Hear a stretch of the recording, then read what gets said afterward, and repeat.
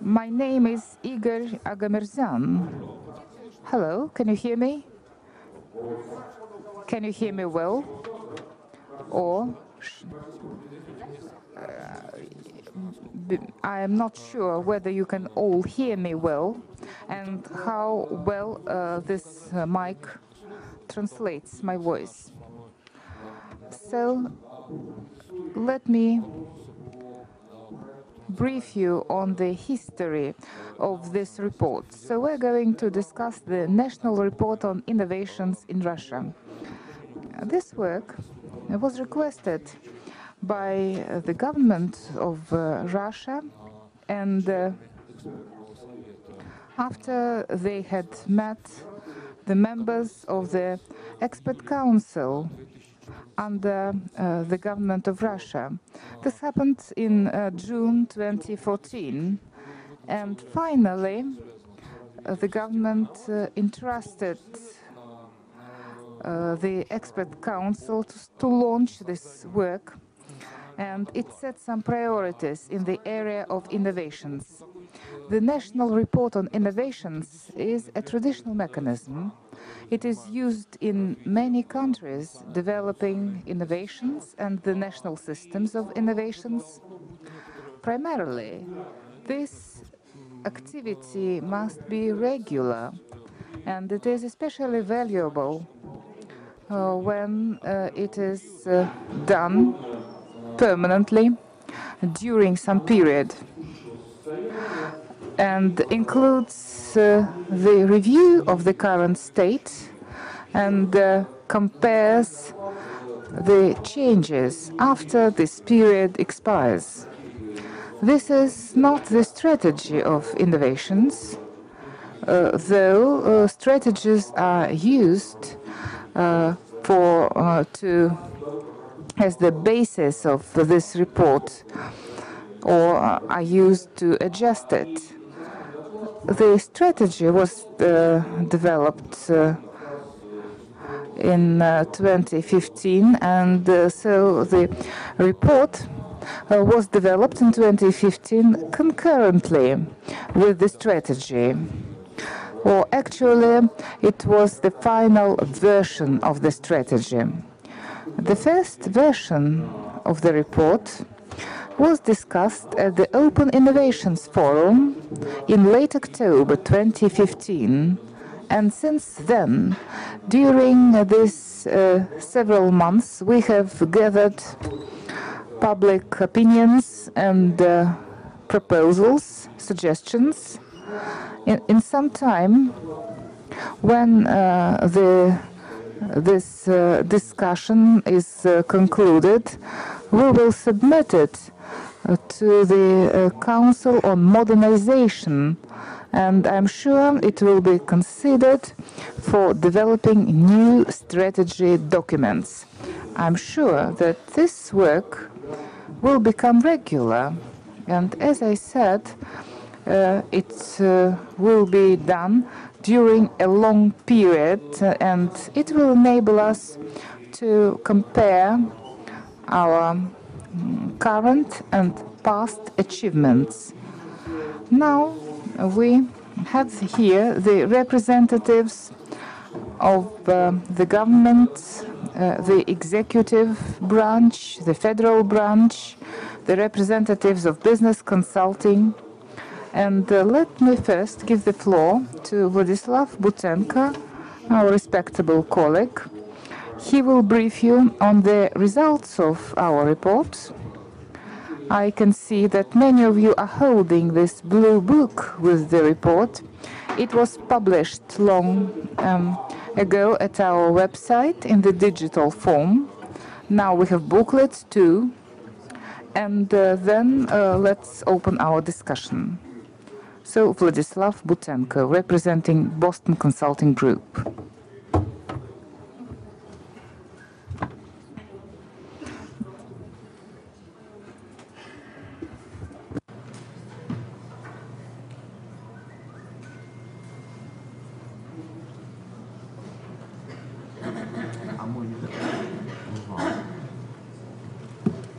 Коллеги, а кто техническое обеспечение Do we have a technician here? We need to switch on the presentation. Мы в реальном времени занимаемся инновацией, посмотрим, работает ли так. We are indeed launching an innovation. Let's see whether this mode works or not. So the innovation has been enacted. Good morning, dear colleagues, and let me greet you on the coming Old New Year, which is in itself an interesting one combination. In fact, this is another innovation. I'm senior partner of Boston Consulting Group. My name is Vladislav Boutenko, and I'm privileged to lead this project that was developed in collaboration with the Ministry for Social and Economic Development. Why does Russia need this report of innovation? This is going to be the first question I will address. The second question I will talk about is life after innovations. So what will happen in 20 or 25 years to innovations and our life? Let me comment. There's no sound, first of all. I have to bend to the microphone. Is it okay? Is the sound okay? So there's no sound and there's no light. The two core feelings do not work. Now we have both light and sound. We're okay. Then, what are the achievements of the countries leading in innovations? How far are we behind? And finally, the final question is what to do. This innovation report is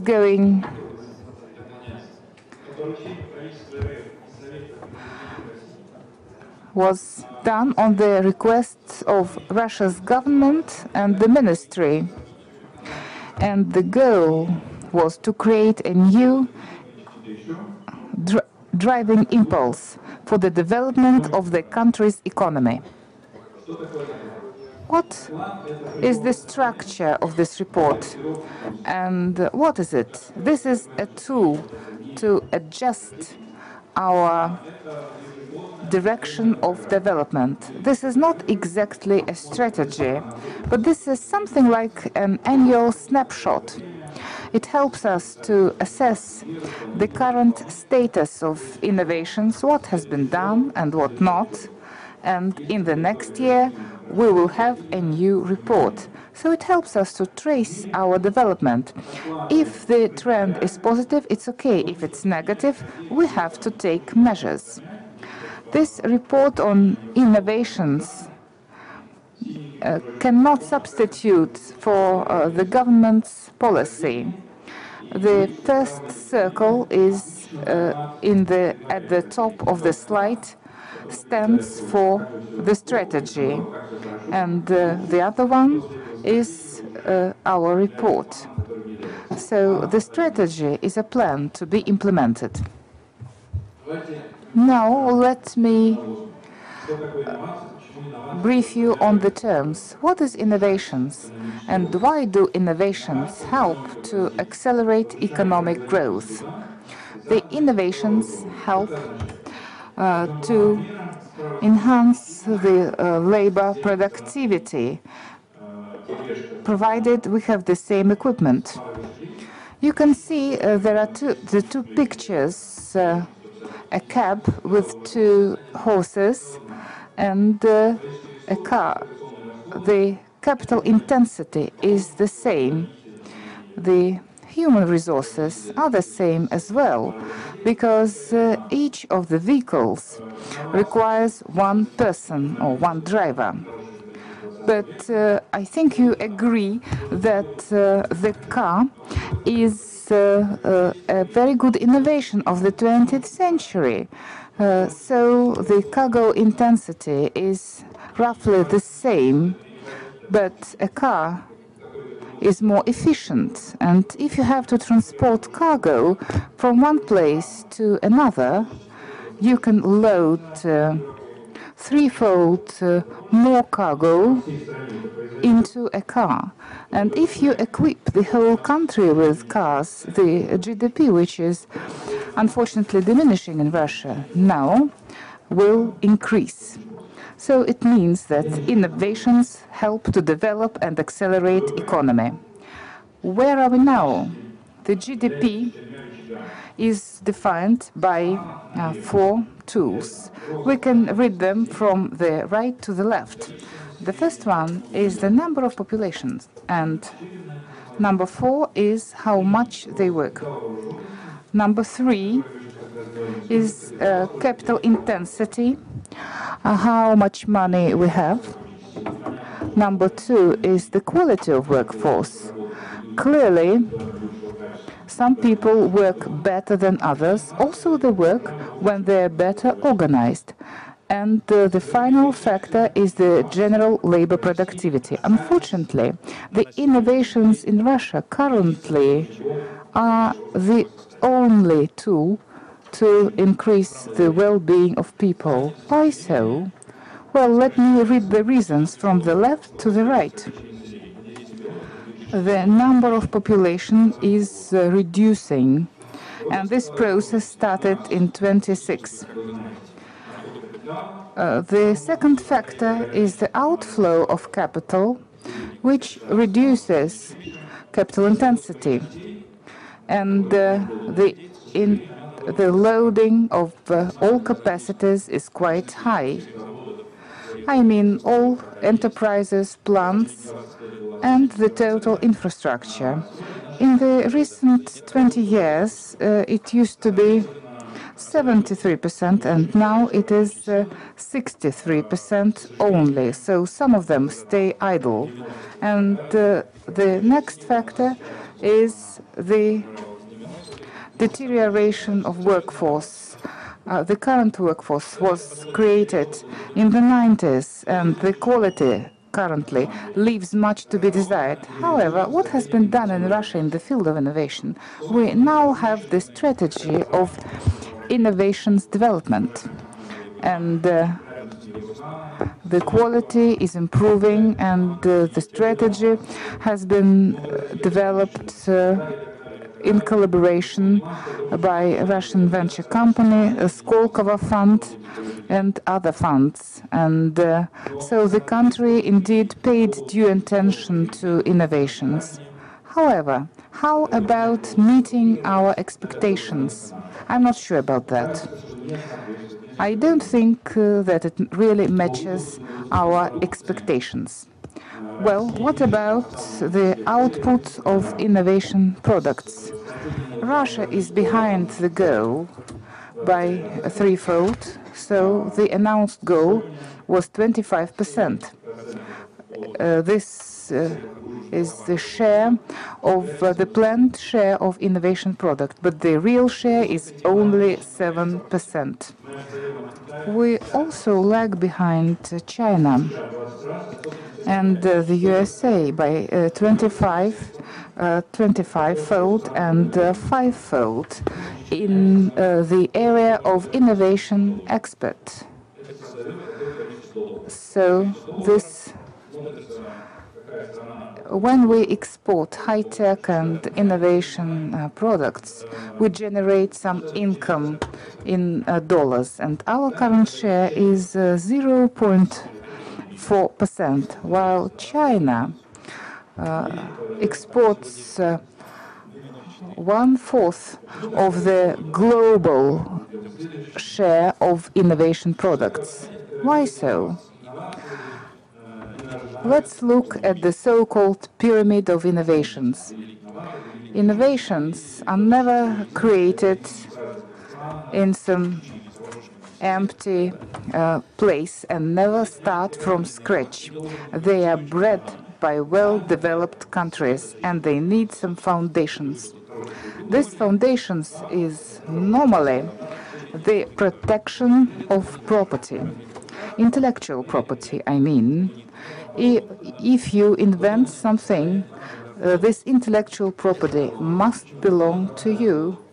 For instance, let's recall a famous US pop star, Madonna. Why is her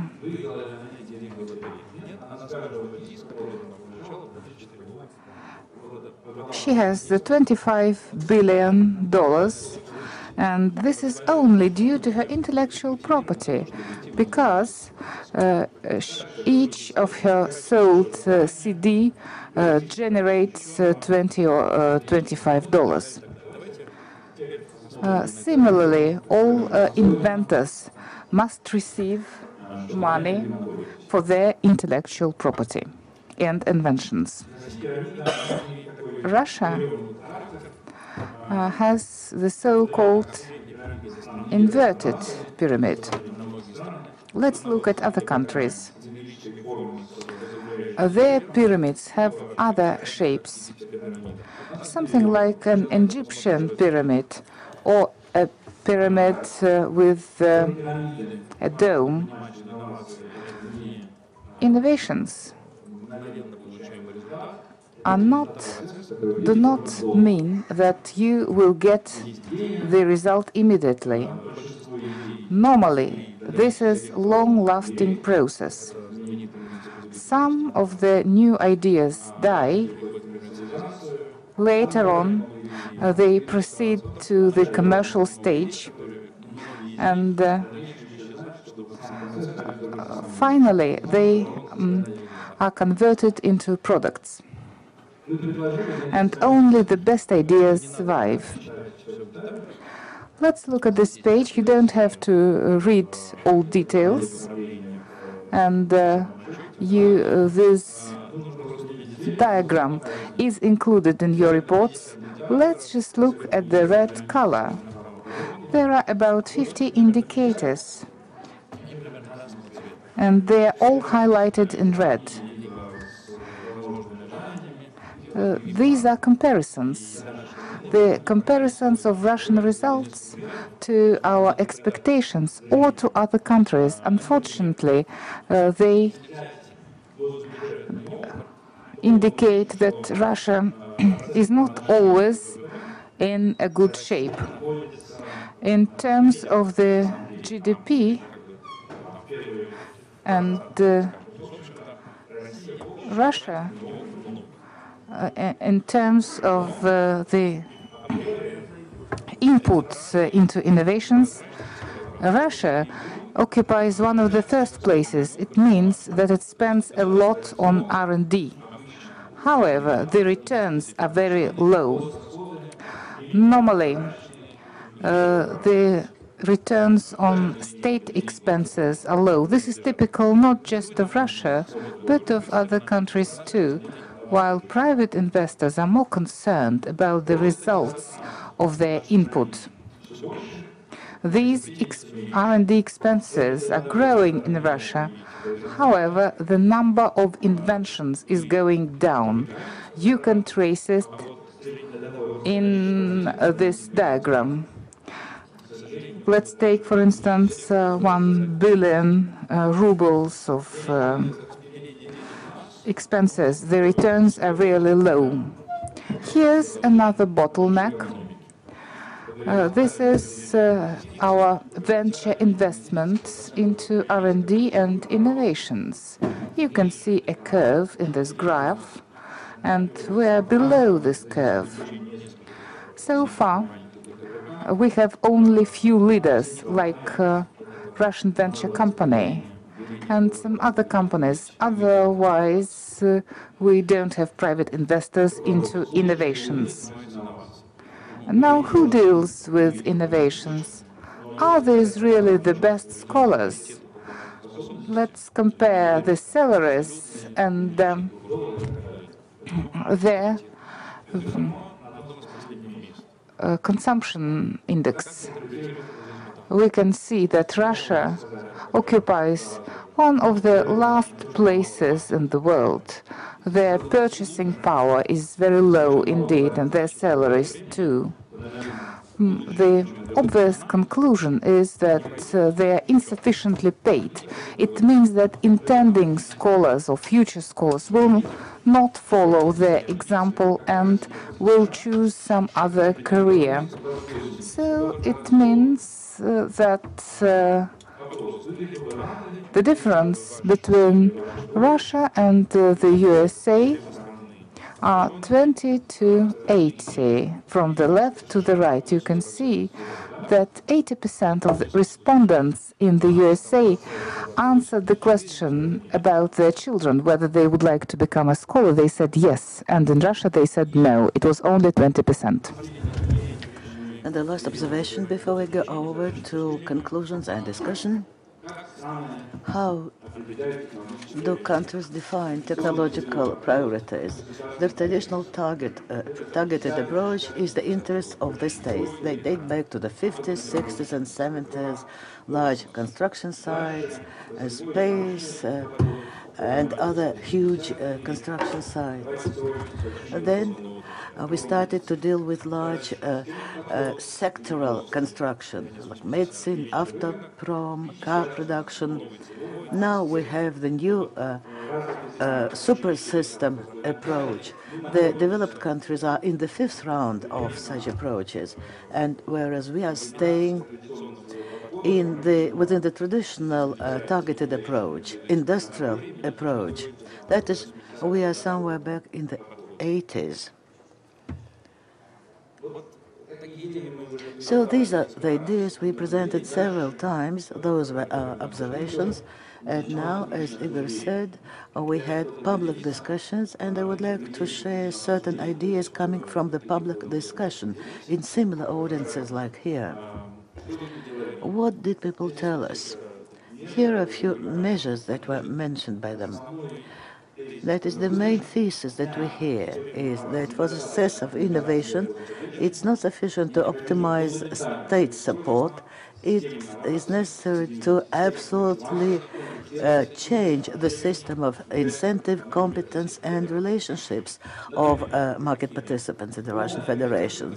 That is, full opening market and providing finances to innovation companies. Many people have a lot of savings now. What should we do, like in other countries, so that people should not leave their money on the deposits, but could be sent via venture companies to innovative companies, the full opening of production markets, while working with human capital. So the brand of a scientist, of an engineer, back in the Soviet Union, a scientist, a scholar, an engineer was something cherished. Now it is not so. So we should pay attention to education, bonuses, giving reputation, career growth for result. Support of export of high-tech products. If a high-tech company produces something in Russia, we should probably open up horizons for it, help it with the sales abroad, etc., etc. Redefining the goal setting in the state support mechanism in terms of result, output, and control of results. Interestingly, so providing a real responsibility for results of innovation. There should be a board of directors for innovations in the state companies, changing the time horizon of CEOs and ministers staying in power. It takes 5 to 7 years. Sometimes general directors manage to do something good in 2 or 3 years, but then they had to change their place of job, and it's no good for them and for the business. Responsibility for the results of innovations, well, liability for the results outside the horizon of the labor agreement. For instance, if somebody did something and shifted jobs, but said, no, what did you do when you were at this post, at this job? What are the results? Enhancing trust between the population, innovative companies, and the state bodies, including the probabilistic success of innovations. I was in Silicon Valley in early 2000s.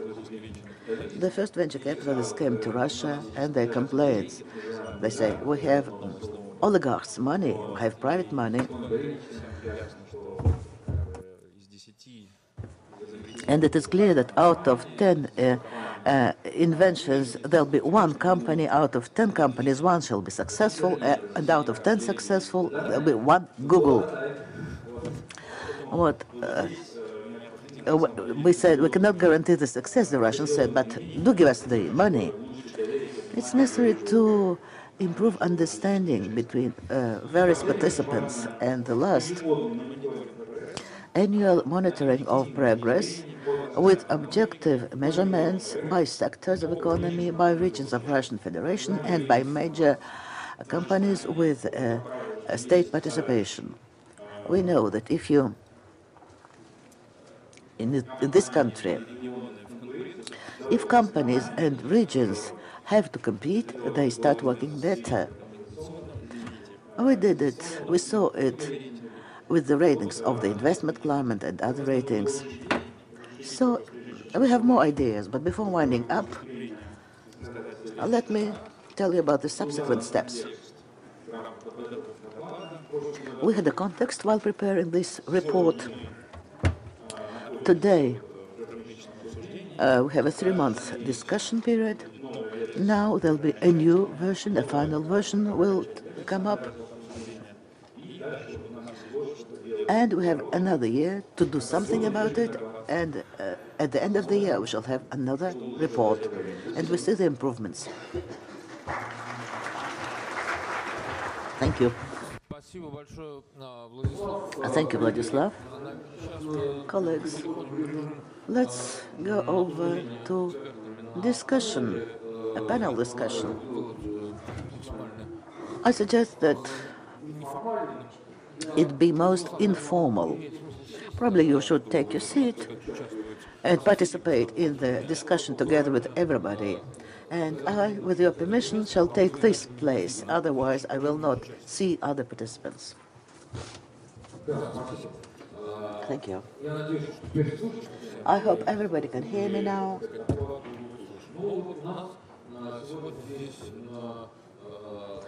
Today, our panel participants, you see representatives of business, science, consulting, business.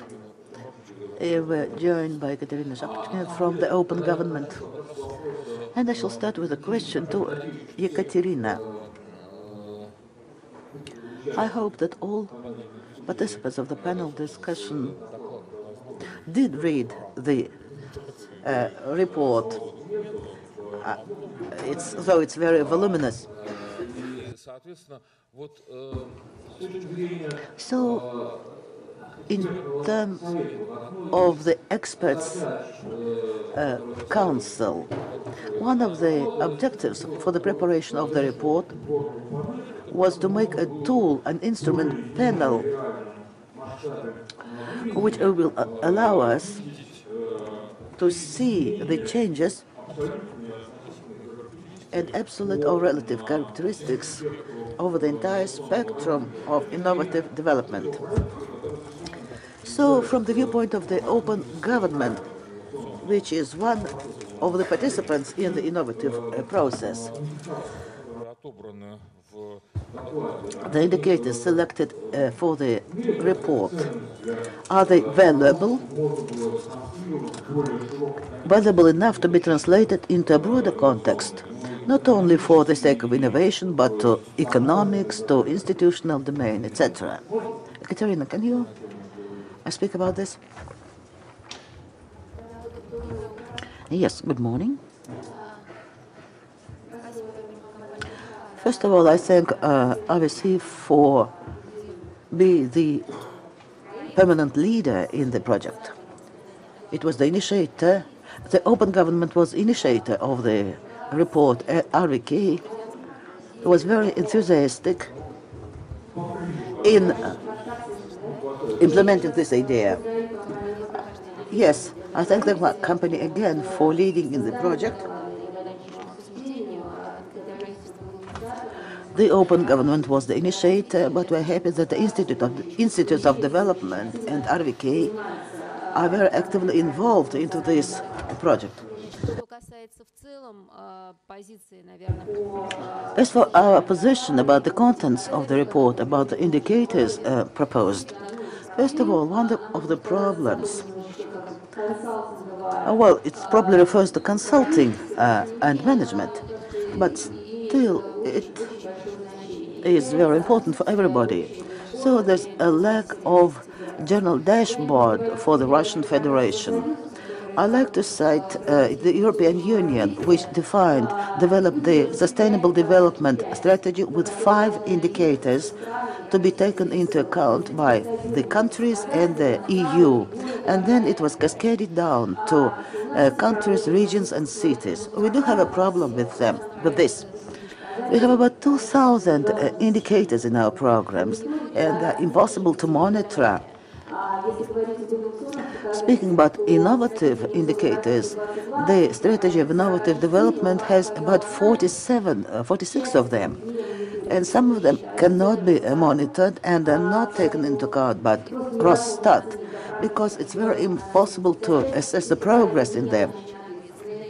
There are responsible entities for some of these indicators, and how can you assess the progress?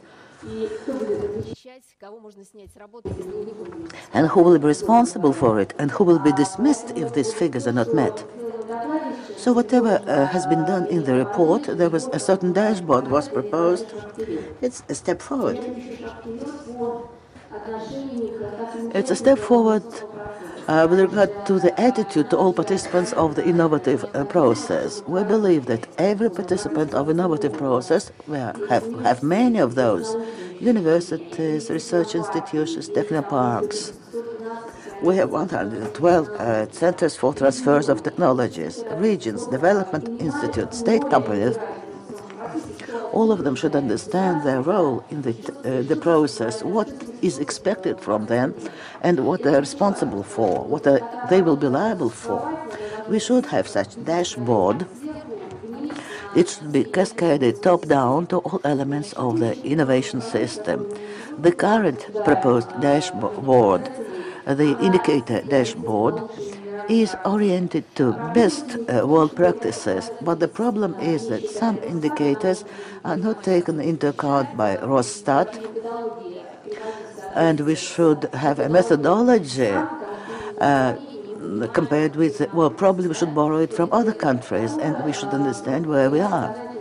Some indicators, moreover, are subjective indicators, and there is always nuance, difficulty. Whom should we ask? The same people or not the same people every year, etc.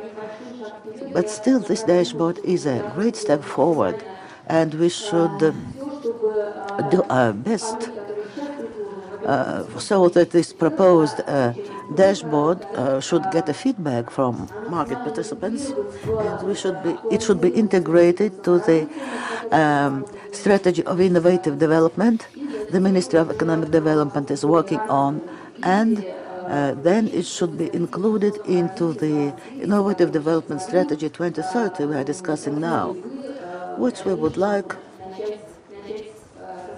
to start developing in future. That's about it.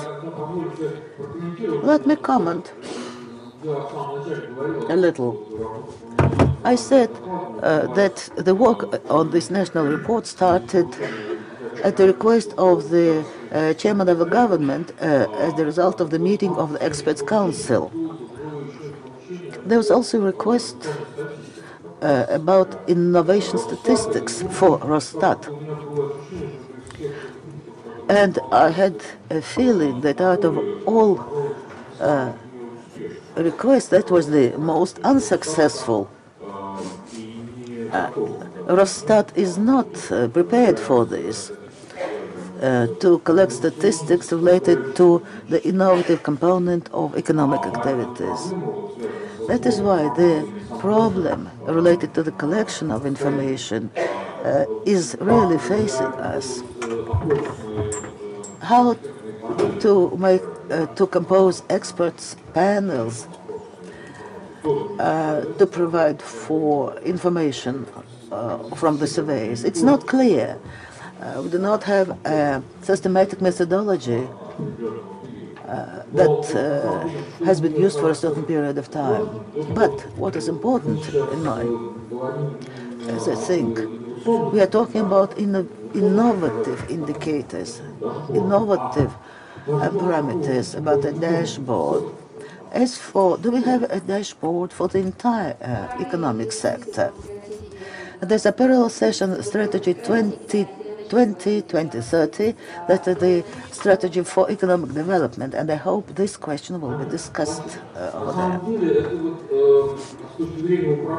In terms of managers, and here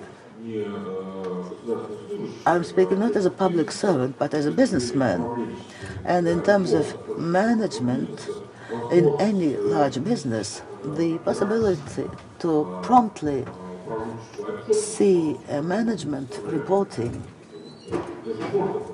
as like dashboard, as we said, that is absolutely critical to ensure the efficiency of business operation. I have a feeling that it's a general trend in all, at least developed countries. So the public management borrows something developed in the corporate business, because all of this was shaped in 70s, 80s by major corporations. And I think it's a positive process, because it started here in Russia, in the domain of innovations. We are moving fast enough, and improvement of public administration shows that the innovation process is underway. Evgeny Borisovich Kuznetsov, my deputy at RVK, he was in charge of this project, and he's in the know of what's happening even in adjacent activities. What is the place of the National Report on Innovations in the entire system of strategic documents and initiatives that are taking place in Russia along these lines? Thank you very much. The National Report was not the first activity we conducted at the request of the Prime Minister. Before this, we made some preliminary documents, and the main conclusion was that there is a catastrophic gap between different policies and instruments that existed in different times and in different bodies which were created and launched in the sphere of innovation. By the year 2015, we found ourselves in the situation when several dozens of the programs have been developed but not coordinated, either regarding targets, priorities, results, or ideologies. And we had two typical conflicts that arise at the level of objects and regions because of these differences. The first type of conflict is that the same innovative object, like a technopark, becomes participant in different support programs. In one program it's technopark, in the other support program it's some special zone. It turns out that the same people, the same object gets different people but provide the same results. Well, it's not good on the one hand, because this concentration made some projects very successful, like in Novosibirsk.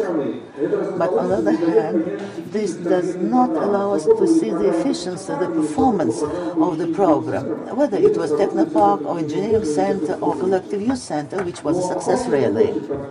But there's another more dangerous type of conflict, when there were competing objects, competing projects which received money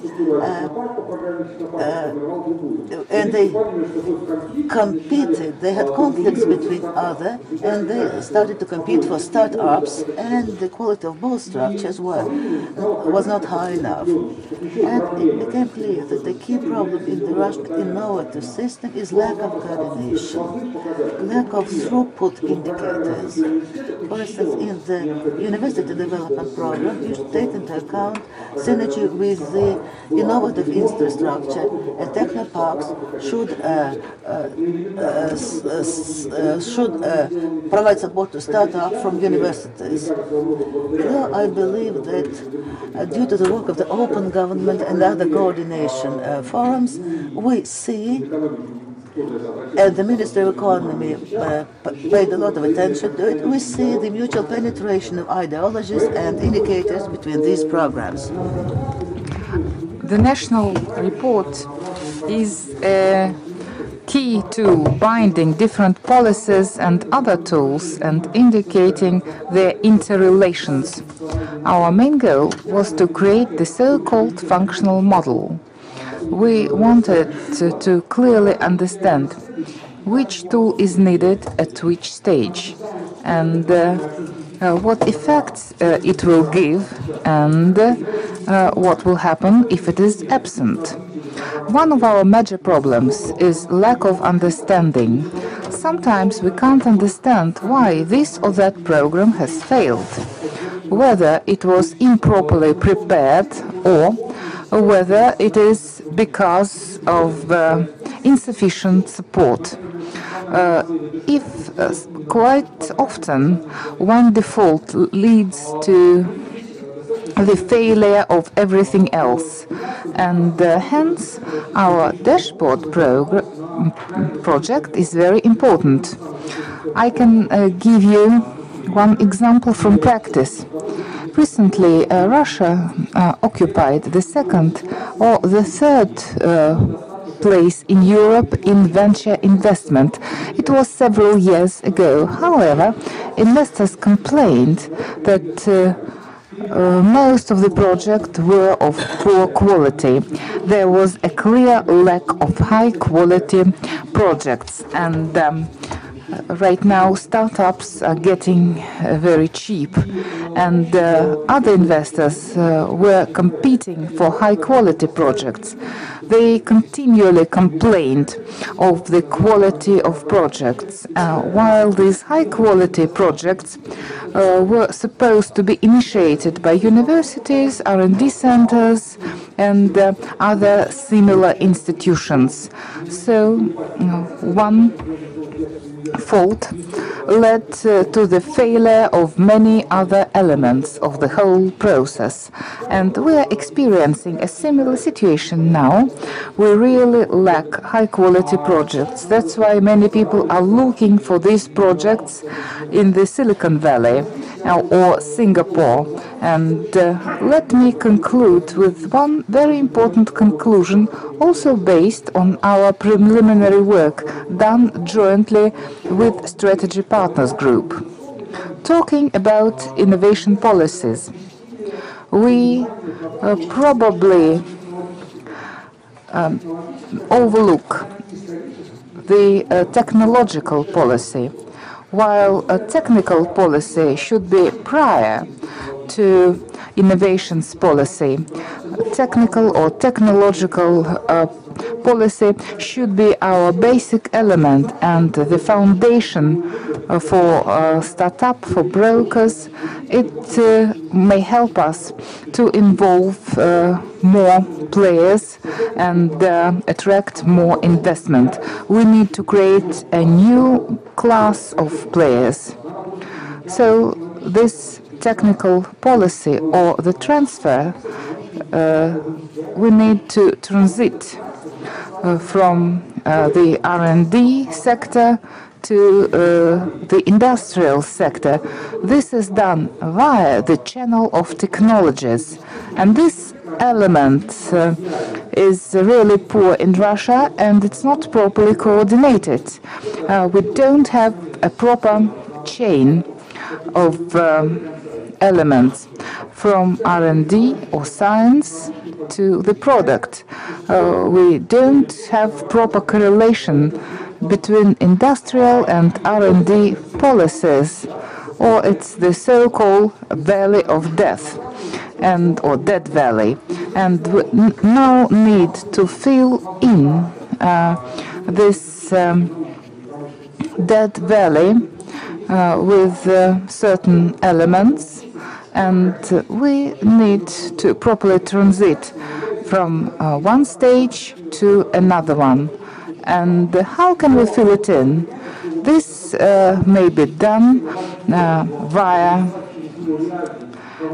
support, via different caravans and so on. And this should not be done at random.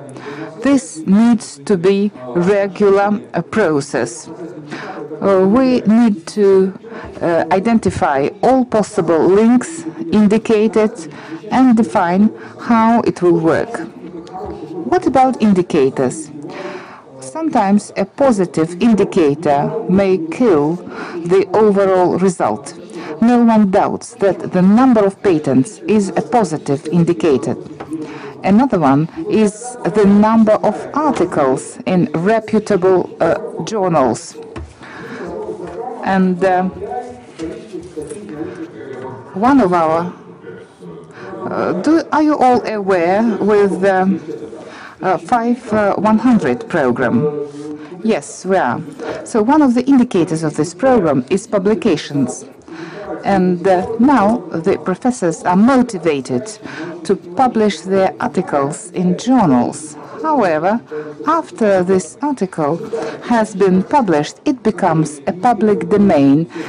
This is no longer his personal intellectual property.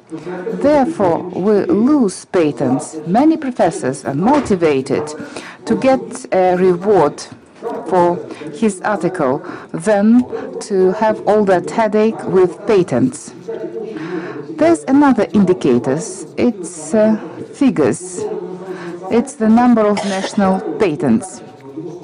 After some idea becomes a national patent, it takes up a long time, and so we lose time before this invention becomes an international patent. And we need to develop the procedure of getting international patents. If we don't have it, we just lose time and lose money. Also, the quality of our startup technologies goes down too. There's a big gap between the indicators and the real state of things in the system. Sometimes the indicators may be positive, while the state of the system may be negative. And sometimes some indicators are meaningless. We need to make them meaningful. They should reflect the true state of things. We know that sometimes Russian inventors get only 2 international patents per 1 year and per company, and this is really a very low figure. Let me make just 2 comments on what you said. I fully agree with what you said about the gap between the innovation policy and the technical policy. There's no proper link between them, indeed. And we need to establish a link between the industrial or technical and the innovation policy. Otherwise, we are starting from the demand, or rather not from the demand, we are starting from the supply, but not from the demand, and it should be vice versa. I know, well, I really hate the word implementation or introduction. As far as I remember, the USSR time, useless things were often introduced and useless inventions, while all our inventions should be those demanded and needed by the people. This I'm very much like the National Technical Initiative concept.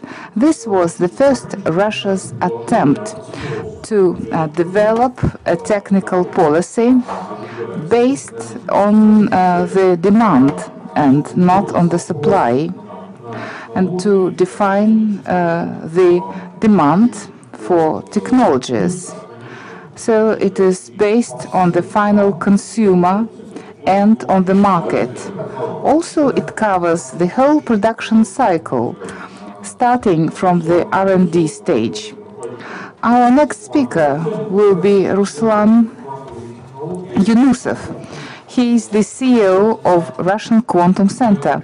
The quantum science in Russia, if I'm right, is something like an applied science, and it has not reached the commercial stage yet. But do you think that it is demanded by a certain market and certain consumers? And how does this demand fit into the current system of innovations? How is it related to other elements of the system? Thank you for your question. This technology, indeed, is in the forefront of innovations and technologies. And it's really on the border between technologies and innovations. However, I can't say that it is too far from the market. There are some quantum devices like quantum cryptographer. And this is a real device which may be installed at enterprises, laboratories, and it's not just an R&D invention. So I think that gradually it is applied in production.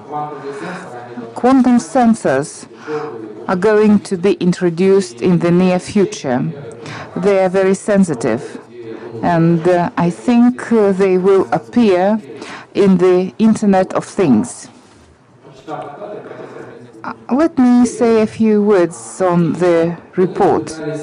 We really tried to transit from some fundamental science to applied studies and the generation of startups. In the recent years, we faced the problem of culture, which is very significant in Russia. We indeed have outstanding scientists and talented people, and they certainly want to create a device or a sensor. They want their studies to be reflected in some specific device. But this does not always happen in the market. That's why we created this MOBIS project, which is something like an incubator of startups. I agree with the previous presenters. We probably now should focus on the lower parts of the innovation pyramid. We should focus on the culture and on technologies. For instance, many technologies are developed now in Russia, and quite often the R&D stage is done in Russia. The ideas appear in Russia too. However, the production is located elsewhere, in China or in Japan or in other places. And that's why these innovations do not generate any returns. And we should focus on that. I think the first stage of 5 years has expired. The first 5 years was something like a venture period when we only got proceeds from our ideas. But now we're entering a new stage and we should focus on production. Therefore, we should develop some new KPIs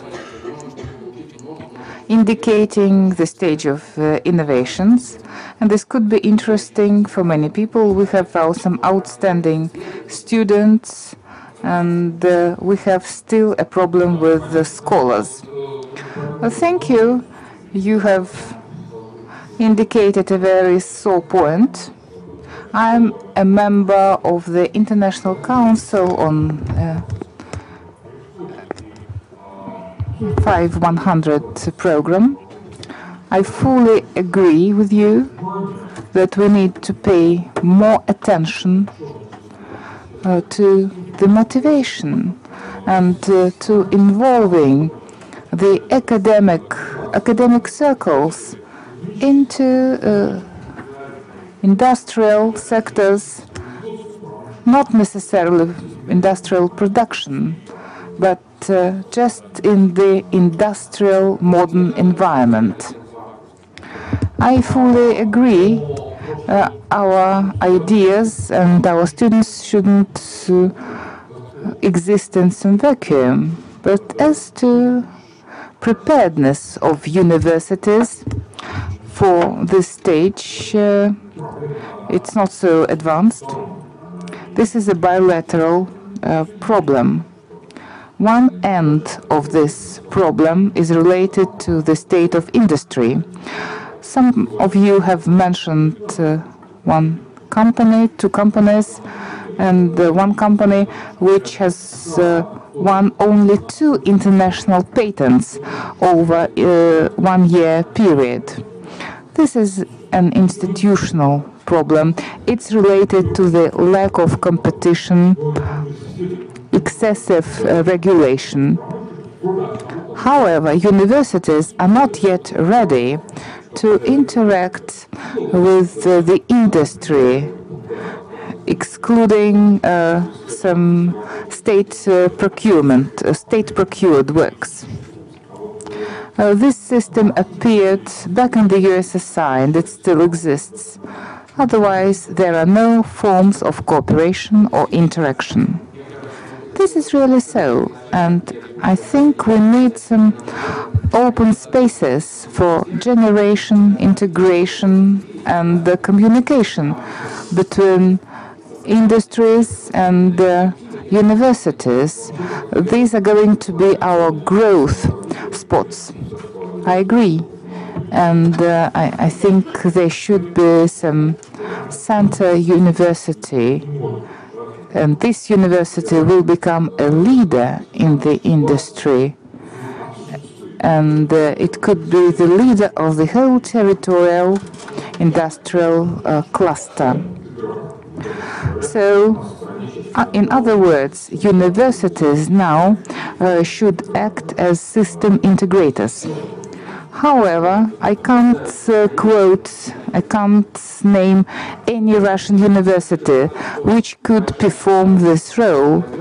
We can't hope that a big company like Gazprom will play this role or create this space for communication. Yes, and this could be one of our objectives. And this could be another focus of our national report on innovations. I think we should find some new KPIs that would help to properly assess the process. Getting back to KPIs, let me now give the floor to Alexander Idrisov. He represents a Strategy Partners Group, and he's president of this company. He has dealt with the KPIs in the corporate environment for many years.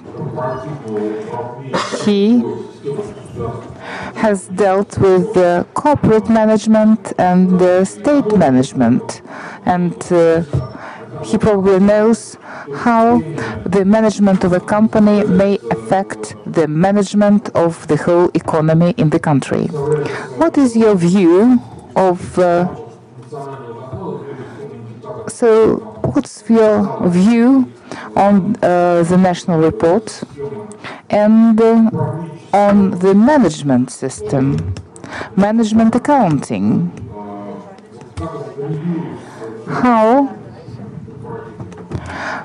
What about the best practices of strategic management? Actually, there are a lot of instruments and approaches coming from the corporate sector. So corporations become the center of innovations in management. So I shall speak somewhat about innovations. We have a somewhat alternative viewpoint. We provided our conclusion a few months ago. We were happy that the report came out in December, which coincided with our conclusion. Let's read the OECD strategy, which was published in December. And you should pay attention to this. They provide an adequate assessment. They have a section devoted to Russia, Mexico, and China, which is very interesting. Which seems very important to me about KPIs. The definition of innovations or innovations. There is a great problem of definitions in the country. Speaking about innovations, and probably it makes sense to give a better definition. I looked in the network. The first thesis that you see is like this: innovation is far away from what is being done in laboratories. It's remote from it. So I've been speaking about this for many years. Innovation is not a process of creating knowledge. It's only part of the innovation process. It's not the process of creating knowledge.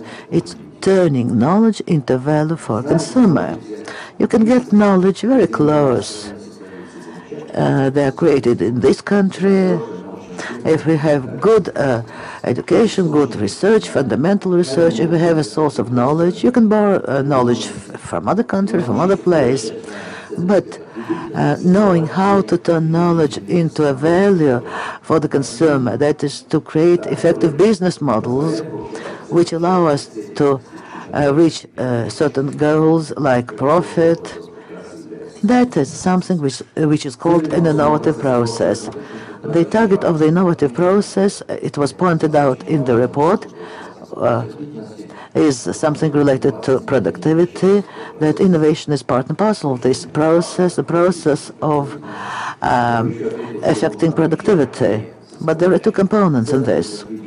The value for the consumers in economics can be proceeds, reduction costs, enhancing the efficiency of using assets and resources. The value for the social sphere is the quality of services to a clinic, wherever you have the innovation process. So innovation is not only something which is done in laboratories. Let me reiterate it again. This is a vulgar presentation of the innovative process. It's very limited. And now a great section is lost in the innovative policy of Russia, which does exist in other countries like innovations and corporations. It's not accidental that Ekaterina said there are many participants in the process. She missed only one: state corporations. We would never have lactose-free milk, and you know why? Because it is not considered to be an innovative activity. The production, building a chair for a computer is not something innovative. Only high-tech is believed to be innovative, like life sciences, electronics, or IT sector belong to innovations. I understand that there are important sectors, but you should have in mind, you should be after what really creates value for users, either introduction of new products, new processes, or new marketing innovations, or new organization and business models. That is, something is defined as innovation. That's the direct definition of innovation, which is recorded by 40 countries. So it is the first element, and something which was missing in the report or was not paid enough attention was that about cooperation, the innovative activity in the corporate sector. Who knows technical company? Who is aware of it? Those who made repairs, renovation in your flats, yes. This company has dozens of plants all over the world, and it successfully operates, for instance, in China. Do you think it's an innovative company? They produce construction materials. It is a very innovative company. Because of it, if it were not such, it could not compete at other markets. It could not be a success at other markets. So I give you such examples to make you understand that this huge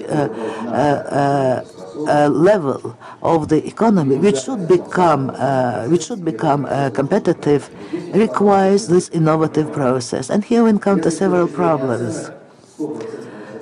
I fully agree with the assessments made in the report and the figures given in the report. We see the same in the figures of the World Economic Forum and Innovation Scoreboard, that's of the European Commission. Well, the figures are about the same. As for recommendations, the first, the model of public administration. I would like to see specific recommendations like how this model can be built.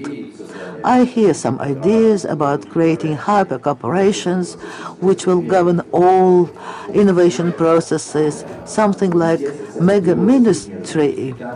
And Great Britain is cited as an example. They have the Department of Innovation. They do not have the Ministry or Department of Industry. In Great Britain, they have the Ministry of Innovations, Skills and Businesses. They do not have the Ministry of Industry over there. And they deal with the federal industry, with innovations, with universities, to ensure the necessary link between universities and innovations. So we should be very cautious when we are, if we are going to set up a mega ministry. Well, we say that Ministry of Economics will also take care of innovations all over the country. They might encounter a problem. Well, the Minister of Industry is responsible for chemical industry. So the Minister of Energy is liable for the competitiveness of the energy sector. As for agriculture, is the Ministry of Agriculture and Ministry of Health is responsible for the activities of the health sector. That's the model of administration that we have. If they're responsible for competitiveness, they should be responsible for innovations. And the fact that they're not doing so is a huge problem. And their responsibility should not be limited only to state corporations, which get the bulk of the major part of resources and which are not used efficiently.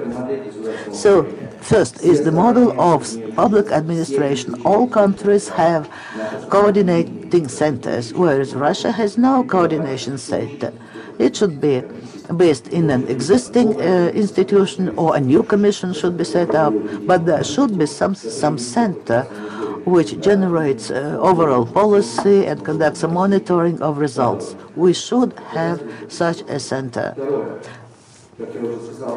Secondly, the strategic focus. We can speak endlessly about innovation, business, entrepreneurship, which is very important. I believe that there is a huge role of existing institutions. So, though there are some growth problems, the activities of our institutions was very positive, all without exception. Some of them are worse off, but there should be three criteria used to assess their work. First, the adequacy of the mission claimed, the missions and goals. We have problems in some institutions. I will not give names now. Second is the scale, the scope of activity. That is, how great is the scale of impact of these institutions to achieve some changes in the country. And the third is performance efficiency. of what they're doing and what they should do. So there are three criteria, and so far there is no clear-cut assessment using these criteria. We do not need the reform of institutions, I'm warning you. For instance, we can expand the mandate of institutions to lift some restrictions. For instance, the visit of the prosecutor asking questions which do not belong to, which he didn't ask. So I was told an interesting story. There was a replacement of government in another country, and there were restrictions about payback, which was made a key indicator. And for 2 years, no grants were issued. When the performance indicators were returned, and the main indicator was how much productivity of labor grew in the companies which received grants, that is the most important indicator. 85% of all innovations pass through this techist company in Finland, and it is a major factor in enhancing labor productivity. So probably we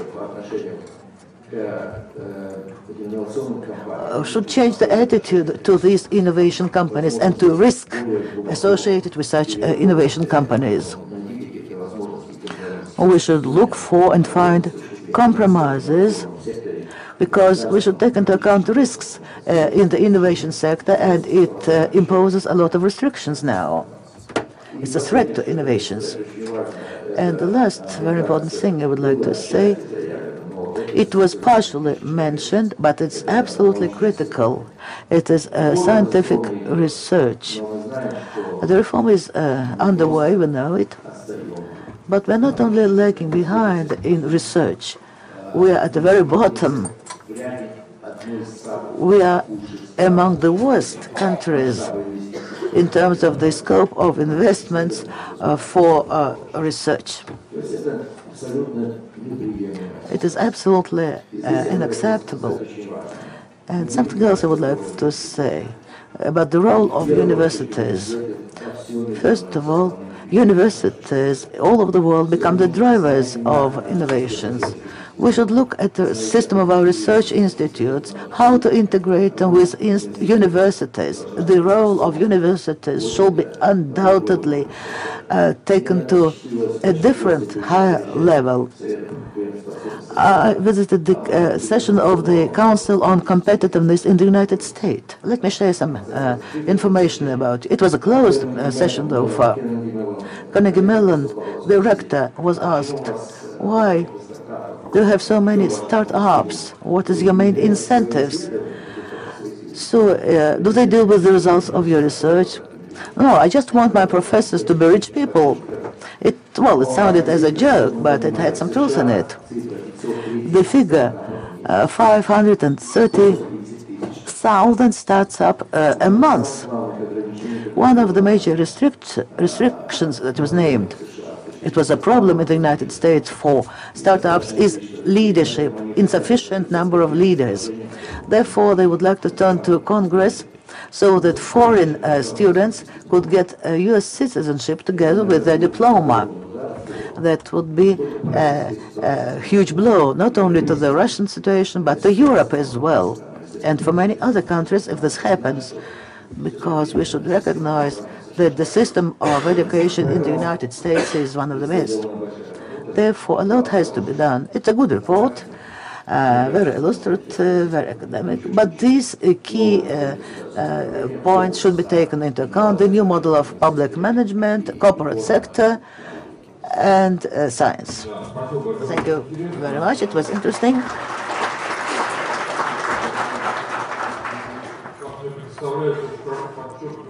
It highlights that in the main modern economy, the main productive resource is human capital. Undoubtedly it is so, and it is something we omit now, which we invest into the production of steel and iron, like we did in the Soviet times. Well, the Soviet Union did overtake the United States in the production of non-ferrous metals, but not because the production was growing so fast in Russia, but for other reasons. Well, it was meant, one of the speakers said at this forum, when we ran out of petrol in the year 2025, because they're relying on electromobiles, but it's not important. We saw a proverb. One of the sheikhs said that the stone century finished not because the stones, they ran out of stones, or the copper period ended because we ran out of copper. Well, the internal combustion engines will disappear not because petrol will disappear, and we're in for very complicated times. Let me add something to what Alexander said. The report we're discussing now, there were, over the last 2 years, there were about 7 reports on different aspects of innovation and policies and innovation strategies of the Russian Federation. I mean, reports with the participation of the open government. All of them mentioned the gap between the supply and demand. Well, speaking about businesses, the problem was identified 2 years ago and reconfirmed now. Let me give an example. The Skolkovo Foundation, which you know all of, during the 5 years of active activity with startups, only 8,500 applications were filed during 5 years. This foundation has a lot of advantages for the development of high-tech businesses. Only 1,500 applications were accepted, and it provides benefits, significant benefits. That is 8,500 from all over the country. The foundation does attract startups. They travel all over the country. They create startup villages. Just compared with the figures mentioned by Alexander, 530,000 per month in the United States. So that was the monthly figure. Let me reiterate. Well, certainly 225 will die during the first year, but, well, actually we're approaching, well, we're running out of time, therefore, let's speed up. Sergey, I would like to ask you, as a practitioner, Sergey kept managing company leader. You are a practitioner operating as an investor who operates in the Russian innovative environment. You have a lot of experience of working with startups and the institutes of development. What is your opinion? It's not only about the report. What should the state innovation administration model should look like, and what should be the positive contribution to this process? Thank you very much. Undoubtedly, the contribution from the development institutes is very high, and the state did a lot to support the innovation process. There was a comparison in the report of the comparing the innovative process with the development of football in the country. Well, it's important that innovations were perceived as a football or a hockey as the best sports, and should not be treated as rugby or grass hockey.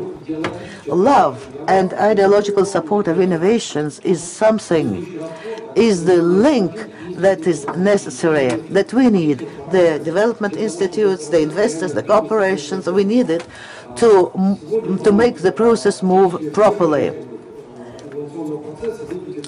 Sometimes all participants of the innovative process try to select an elixir of love and to make the entire country love innovations using right KPIs, bonuses, and material incentives. But we understand that Our success and the country's success back in the 20th century, in the beginning of the 20th century, were based on the ideological support of the trend, which was believed as necessary by the community, by the society. Without ideological support to innovations, it's very difficult to provide efficient work of the institutions and to ensure a positive process. We, as a management company, we manage huge funds. We have over 600 billion rubles under our management. We do support innovations, though it is less than 1% in our portfolio. We spent a lot of management efforts for the process.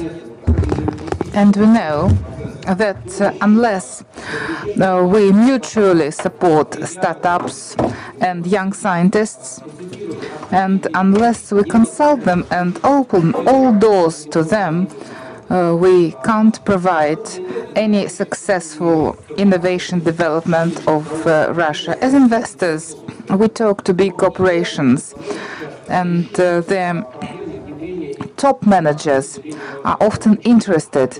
However, this does not help to fully introduce innovations, fully develop innovations at the level of a company, because their mid-managers may be resistant to do it. They realize all risks, and they often don't realize that innovations are needed to them and to the whole country, and probably they are needed for the future of the company. And we often can't fight with this resistance. So let me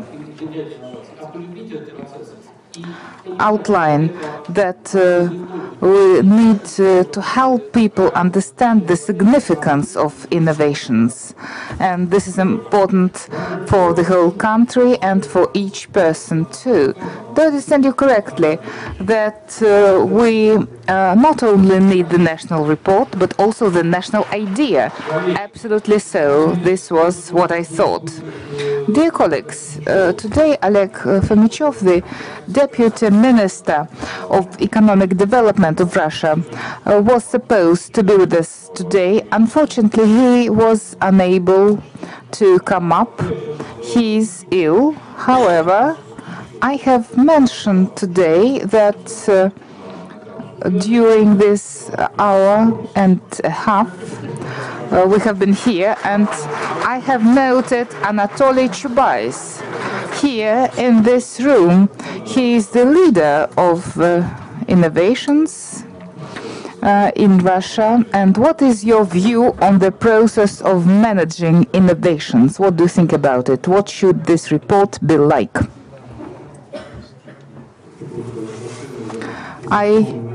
This is something like a provocation, because I have followed your discussion and the report with big interest. I feel there are two levels of our conversation. One level is represented by the report and the comments. I find these comments quite reasonable. I agree basically with most of them. This is all correct, and these are useful things. I agree with your views on the culture of innovations. This is certainly very important. However, there's another dimension, which is called priorities of politics. What is Russia's current view on innovation economy, innovative economy, and modernization? Is this a priority? And what priority is it?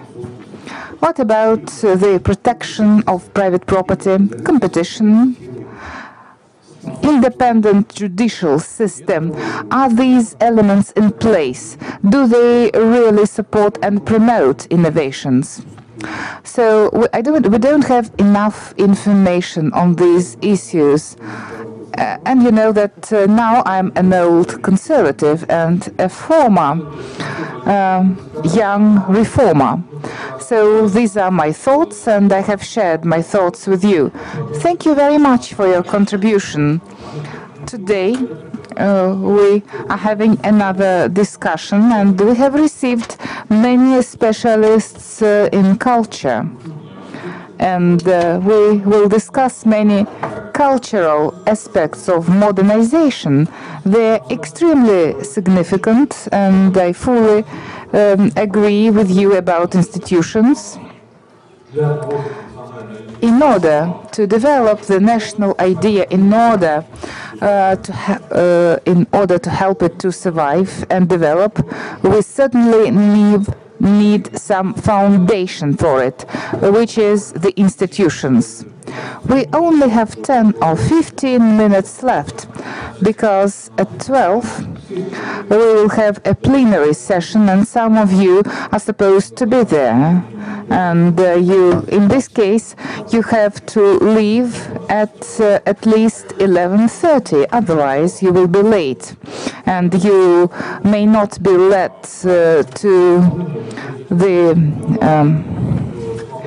to building number 5.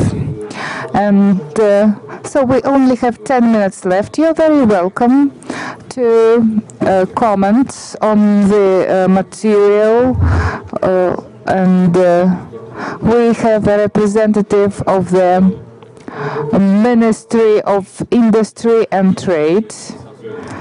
We know this is the Ministry of Economic Development is our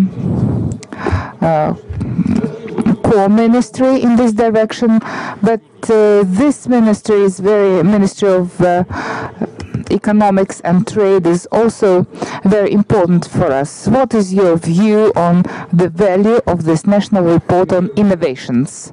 Could you please give the mic to the person in the first row? He is a representative of the ministry.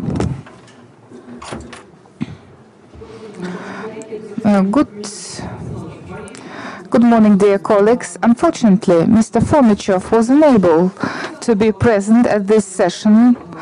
On the whole, we have a positive view on this report of innovations. We share most of its conclusions and recommendations, and they coincide with the current strategy and the new version of the strategy. And still, let me highlight something that we disagree with. I don't want to say that everything is so good. We disagree about your view on the mega regulator. Currently, we have the Council of Modernization and its Presidium, and I think they could play the role of this mega regulator. So this technological initiative is really based on the markets. We really help to create the environment for innovations in terms of personnel training, education, and dissemination of innovations, mitigating risks and increasing tolerance to risks. However, the commercial stage is still a problem. It used to be a problem, and it still is. I hope that this initiative may help to merge the industrial sector, the commercial sector, and R&D. I hope that commercial business companies will increase their R&D work, and also I hope that it will help to change the attitude of private business. So, summing up, what we need is competitive environment and institutions. Good morning, dear colleagues. I'm Deputy Director of Strategic Development of the Ministry of Industry and Trade. I don't have any critical comments on the report, and we actively participated in developing it. We, for instance, contributed some engineering cases. We did that in collaboration with Ministry of Education. Jointly, we have created 30 centers of innovations under universities, and some of these centers are independent entities that already earn on innovations. They vary in success and in their earnings. However, on the whole, this is very successful development, and they are oriented at real business and industrial demands. I remember our forum in Sochi, organized by Russian venture company, where we discussed new sectors and branches, and most of them are interdisciplinary. I think in this sense the National Technical Initiative is a pilot program. Currently we have several roadmaps, for instance Marinet, Aeronet and ITnet. And well, probably what we need is another column with a car and a cab with horses, which you showed in your slides. As you know, we will create the Agency of Federal Development, as proposed by the President in his address to the Federal Assembly. One of our goals will be localization of industries in Russia. We have endorsed a new law on industrial policy, and we now try to attract. This law aims to create incentives for both local and foreign investors. So we are working on this roadmap jointly with the Institute of Development.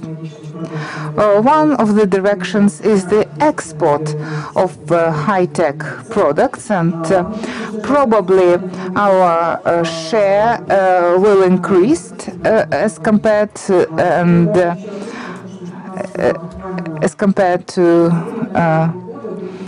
the past years. And recently we have amended some laws and regs on export. Now the government will support the export of high-tech products more. Thank you. Thank you so much for your comment. Dear colleagues, we only have time for 2 or 3 questions. I felt that someone raised his hand or her hand before. I think there was a lady in the middle of this room. Could you please pass the mic on to this lady?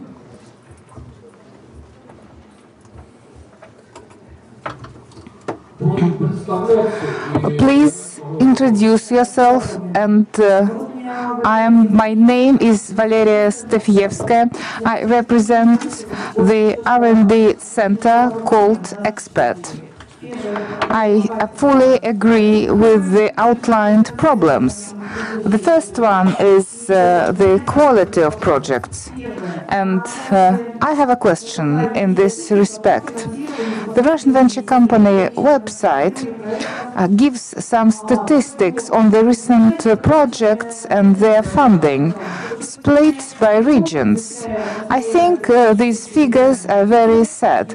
For instance, Krasnoyarsk and Siberian Federal University received no funding at all. Why so? I can explain that. The regional investment programs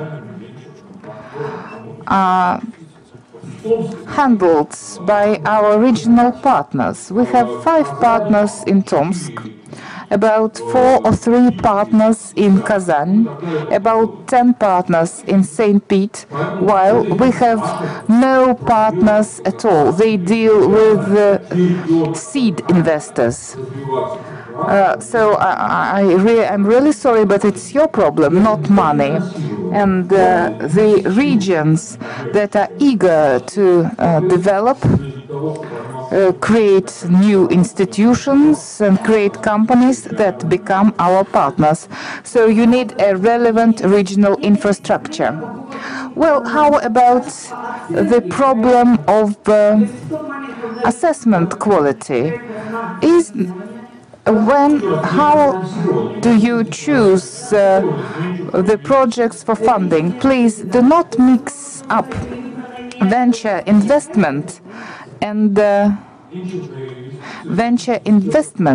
funding.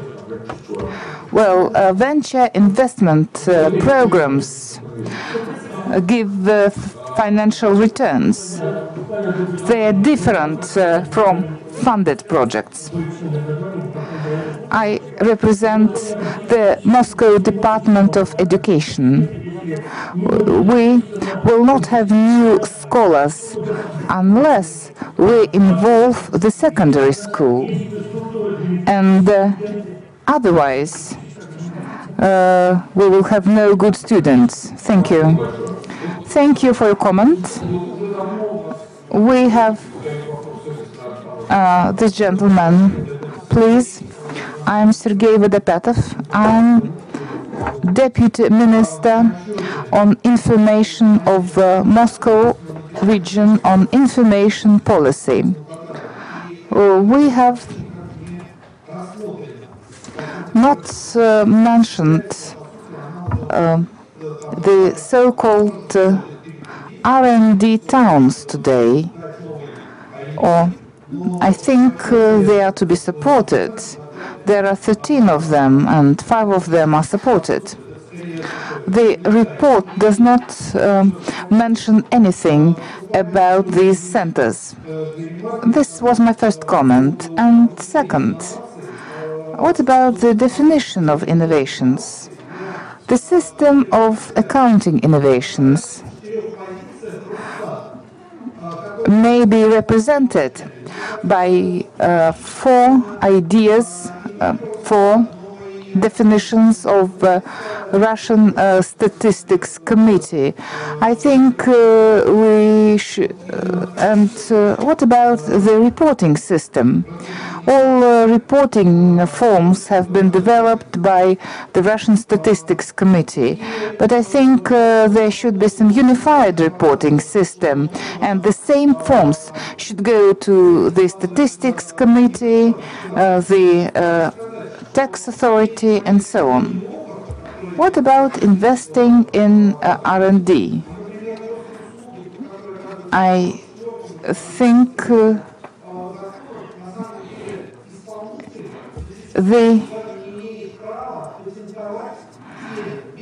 according to law number 44, the company, there's some legal gap, and the company often does not have the official right to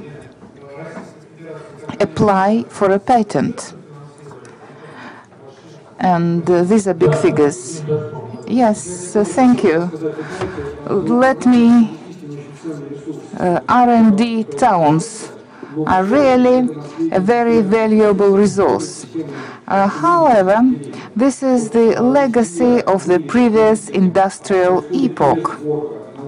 Right now, the whole world has another trend. It's the concentration of science and innovations around universities, which becomes something like an incubator or extended campuses. I think we should transit from traditional Russian R&D towns to university campuses, which are now underdeveloped, excluding, I think, the campus and university in Novosibirsk. They should grow and breed startups and new businesses. 95% of all American startups were developed by the graduates of the 4 leading universities. And I think this process goes normally from the bottom to the top. And I can mention one town, Pereyaslav-Zalesky. It's a small town in Moscow region, and it gave rise to the whole university and innovations. And because most of lecturers at these universities are practical scholars involved in research and innovations. And this combination is very valuable, while traditional R&D towns have no universities, and this is a drawback. I would like now to give the floor to Mr. Levchuk. He's in the first row. Yes, as to your question, I promised to give the floor to Mr. Levchuk, and I'm very sorry. I will give the floor to you after he says a few words. Just wait a couple of minutes. Please give over the microphone to the first row. Good morning. I would love to draw everybody's attention to the fact that we have a clear-cut section of what to do, but who will do it. The last year's experience comes from project institutions which exist in different forms. Our personal participation in the work of a project institute is a Russian Expert Center. They have a very fine and clear-cut work to coordinate different policies, industrial, anti-monopoly, export, and it will take a year. And we are lacking such project institutions. Well, something about, we speak about project technologies that needs an institution as well. So the Dead Valley from the Institute of Startup, but there's Dead Valley from startup like for Gazelle development. First of all, you should exit to international markets. Only then you can be successful if you want to be globally successful. And one of the instruments that could be used, it's an easy one. It's not a mega regulator, but setting up narrow research institutions to go into special topics like transport technologies, import substitution. That's a must. It's something like project office. In the presidential address to the Federal Assembly, it was said, though it was not very specifically, but it's something very close to what you said. I'm not speaking about money. So it's not what matters. So it was said that it was mentioned that no money is forthcoming, and okay with it. But the most important thing is to coordinate and resolve all bottlenecks, and I think the result was excellent. Taking this chance to be in the same hall with Mr. Chubais, I would like to ask a question to Mr. Chubais. I'm Professor Andres Landaus Mangula. I'm from Spain. I work at the Plekhanov's Russian Economic University. The question is, as far as I understand, is the breakthrough area in the innovation sphere is nanotechnologies that Mr. Chubais is in charge of. Do you have examples of most successful, or just give names of 2 or 3 projects which could do away without major venture investments? Those relying only on project support, project financing. Are you ready, prepared to comment on this?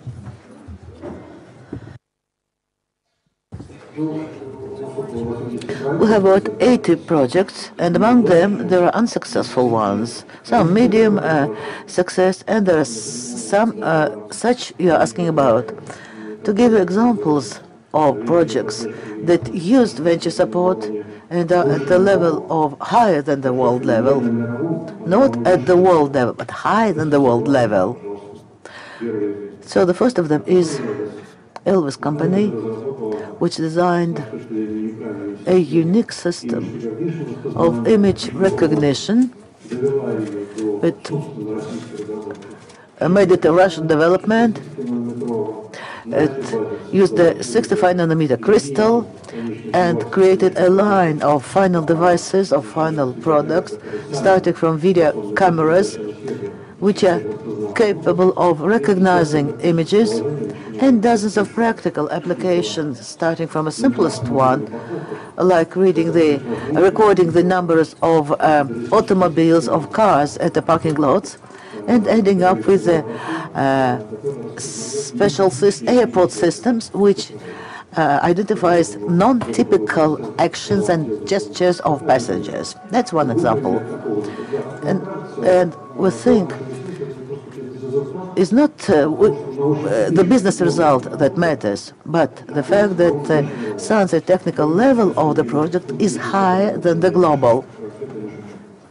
And we see a lot of interest from the West to our company.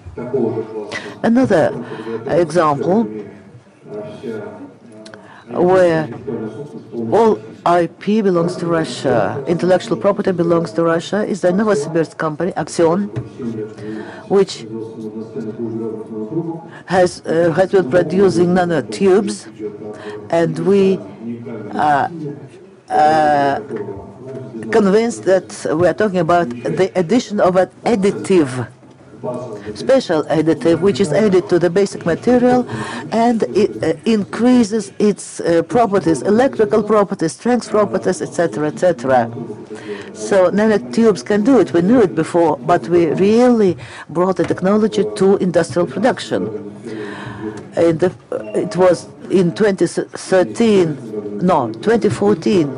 we produced 200 kilograms of nanotubes. Last year we produced 1,200, and now we'll produce from 3,000 to 5,000 tons. We shall dominate the world market, and Russia will be a leader in this sector for the nearest 5 to 7 years. And the size of the market will amount to dozens of $billions, and we have a chance to become a global leader in this product. Thank you, colleagues. I suggest that we wind up this optimistic note address. I would like to thank the speakers, to the listeners.